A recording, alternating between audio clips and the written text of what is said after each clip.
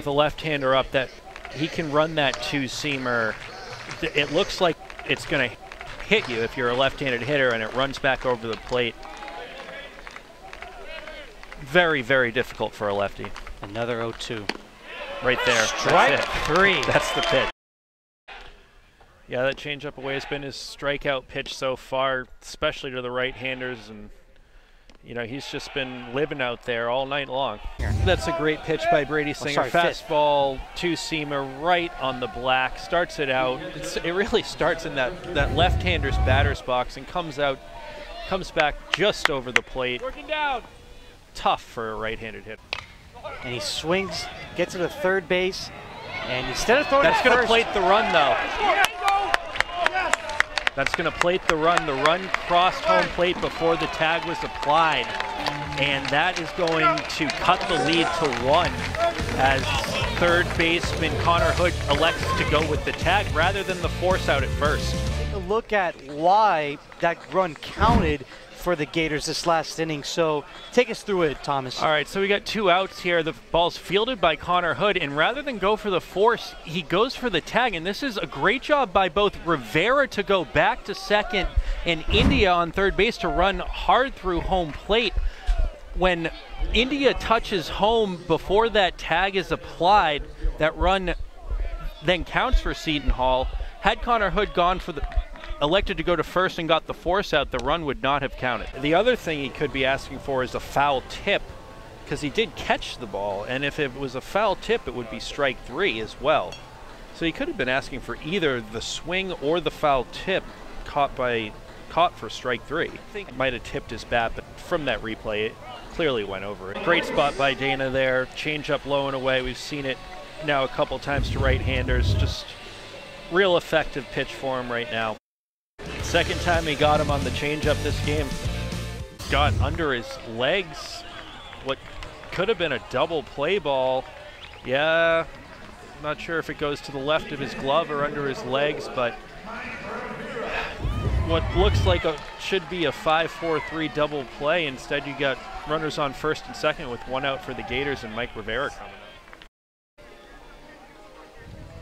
Lippett probably taking there, just, you know, a lot of times when guys aren't going to swing, they'll show bunt, try and throw the pitcher off a little bit. Walking back to the dugout already. Yeah, nice play by Hood to glove it on the dive. Throws back across his body a little bit up the line, a full stretch by Matt. So we change up again, gets the strikeout.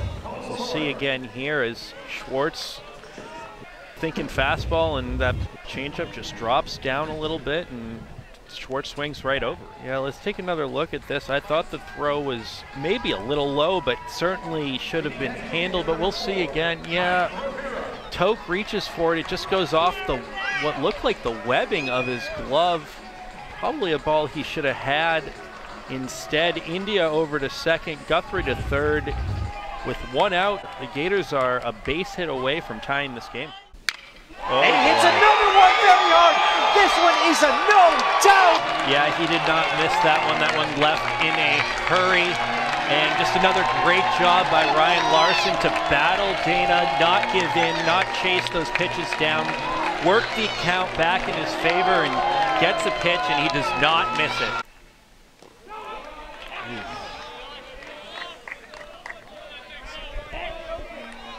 Interesting curveball there in the dirt. Guthrie might be a little upset with himself, as that could have been an opportunity to recognize that pitch down in the dirt and take second base.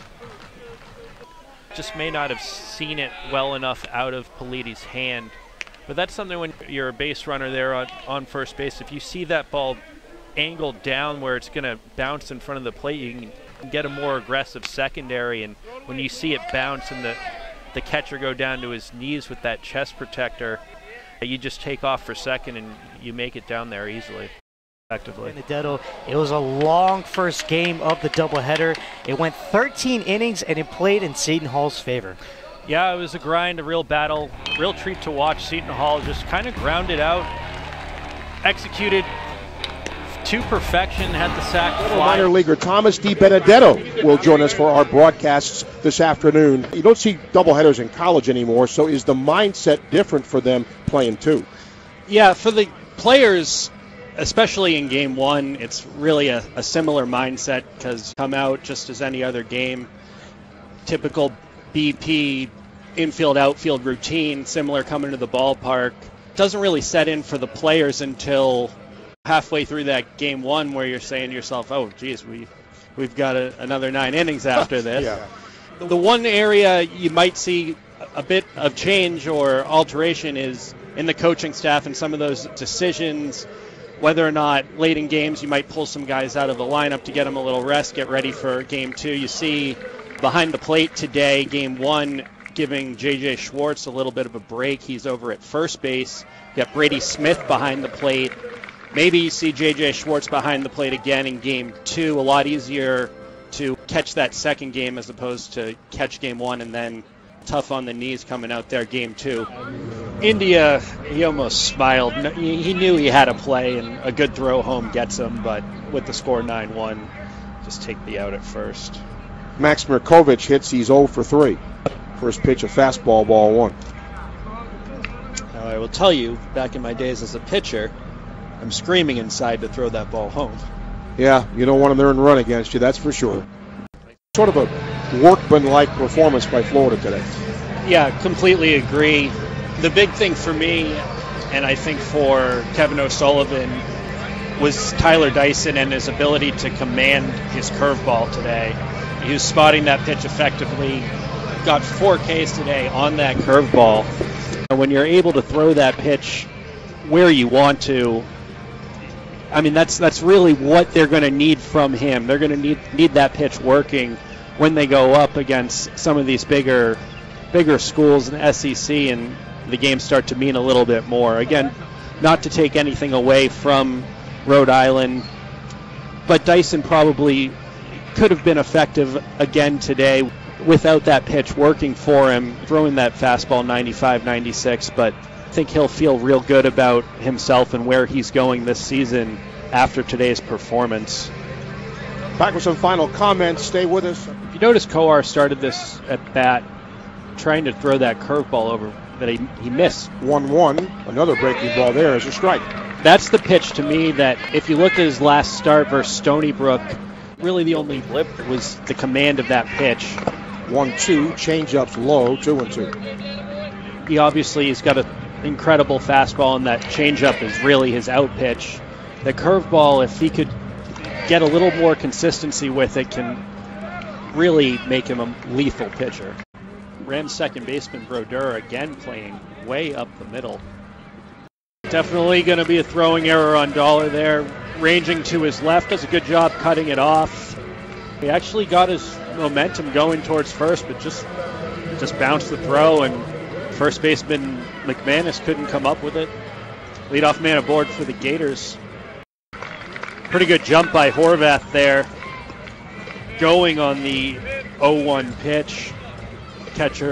Rams catcher Sonny Uliana's throw just up. Going back to that play by Reese, it's impressive to understand and have that mental clock in your head. Sometimes you'll see guys unnecessarily throw that off their back foot and play it into a single. Absolutely. You saw it in game 1 too with Janglos. Both guys really just try and move the ball around. They rely on their location and really pitching as opposed to throwing overpowering fastballs. Lays off the high curveball, gets ahead in the count, then he gets a fastball, puts a good swing on it to the left center gap, gives the Rams the lead 2-1. Johnson up around 88, 89. Really kind of a change of pace, a lot harder than anything the Florida lineup has seen all day today, and it might not be 95, but when you've been seeing 84 all day, someone comes in throwing 88, 89, it's a little difficult to just flip that switch. Stathopoulos has kept the Rams more than competitive in this game. He's got himself out of some jams, first and third, back in the third inning, able to get out of that with surrendering just the 1 run. He's really pitching. He's not overpowering, but he's moved the ball in and out. He'll drop a curveball in there to get ahead in the count.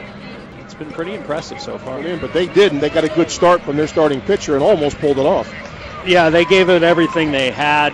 As you said, got the barn doors blown off in games 1 and 2 and come back and not only be competitive, but really be in a position to win the game, leading 2-1 in the 9th. Like that, and who knows what this will do for the Gator team going forward here.